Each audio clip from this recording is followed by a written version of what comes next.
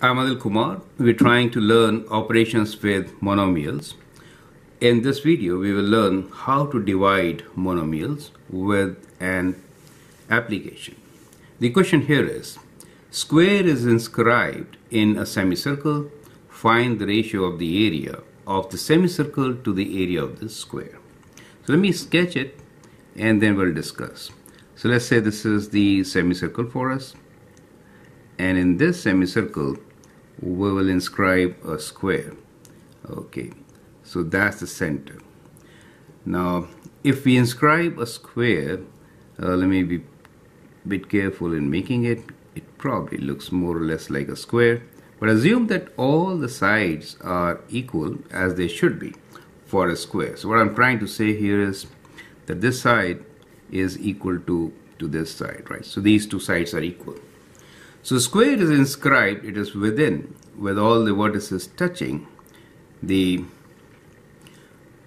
points on the semicircle. Find the ratio of area of the semicircle to the area of the square. So what you need to find is ratio of area of semicircle, let me draw a semicircle like this, over area of square, right? So this is what you need to find. So I hope the question is very clear to you. You can pause the video, answer, and then look into my suggestions.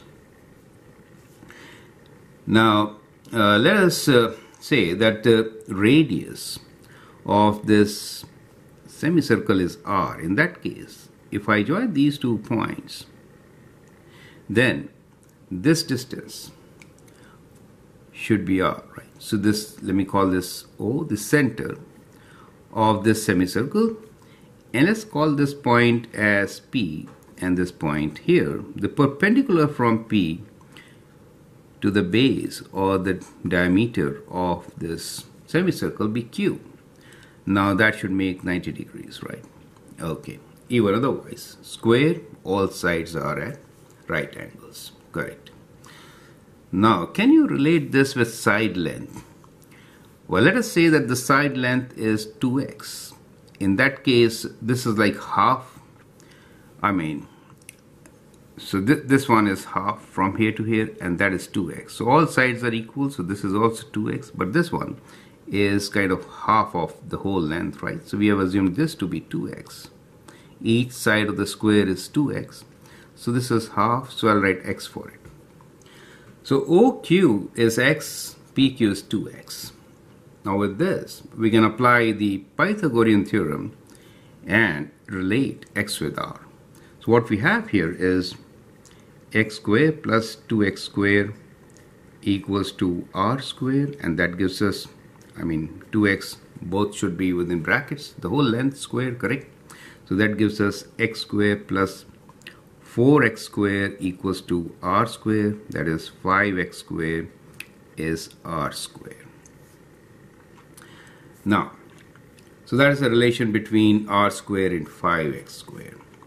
The question is area of a semicircle. So what is the area of semicircle?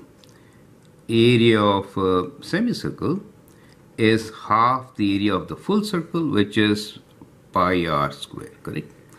Over area of square. What is the area of square? Area of a square is, you have to multiply the length with the width. Both are 2x, 2x times 2x, and that gives you 4x squared, correct? So that is the area.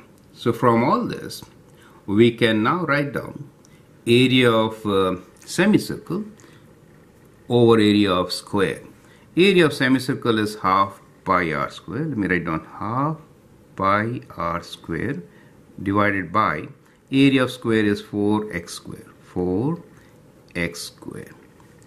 Now from here we have two different variables, and we also found a relation between them. That is the relation, correct? R square is 5x square, correct? So we can replace r square with 5x square. Let me first simplify it a bit more. Half can be written in the denominator as, this could be written as pi r square divided by 8x square. Is it okay? So we multiply the denominator by 2. So one and the same thing. Now we can replace r square with 5x square, correct? So what we get here is pi times 5x square divided by 8x square. X square can be cancelled. So we have the relation, which is, let me write down here now, 5 by 8 pi. So 5 by 8 pi becomes the ratio of area of these two shapes, correct? So that is how actually you can solve such questions. So the idea is, try to make a sketch, relate your variables which you have defined, and find a way to write one variable in the other variable. That is what we say relate the variable. Once you've done that, then it's kind of simpler.